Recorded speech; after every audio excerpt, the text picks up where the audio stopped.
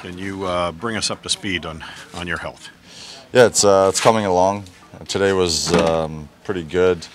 Not 100% sure on tomorrow yet, but it's progress, and that's pretty much all you can really ask for at this point. I'm feeling better.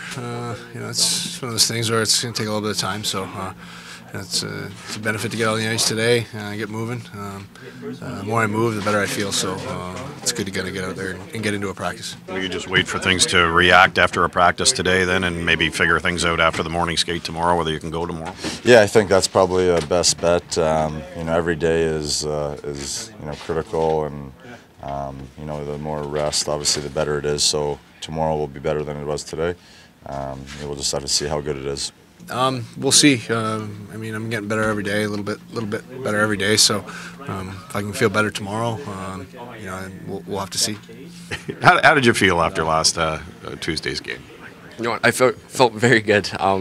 It's just trying to build that momentum shift after shift, and I obviously wanted to step up with the injuries that we had, and that led to more opportunity. I played close to 13 minutes, which I was more accustomed to doing in previous years, and I felt like my game was getting back, and that's one thing. You can have a good game here and there, but to follow it up the next night, that's the big challenge, and that's what I'm looking forward to doing. Is stepping in tomorrow, try and build off that game in New Jersey, and I think I'm at my best. My takeaway, the hesitation as well. I'm hard on the puck, I'm aggressive, and the rest is going to follow when I do that. Does schedule play a role in this as well, with 3 games in 4 days?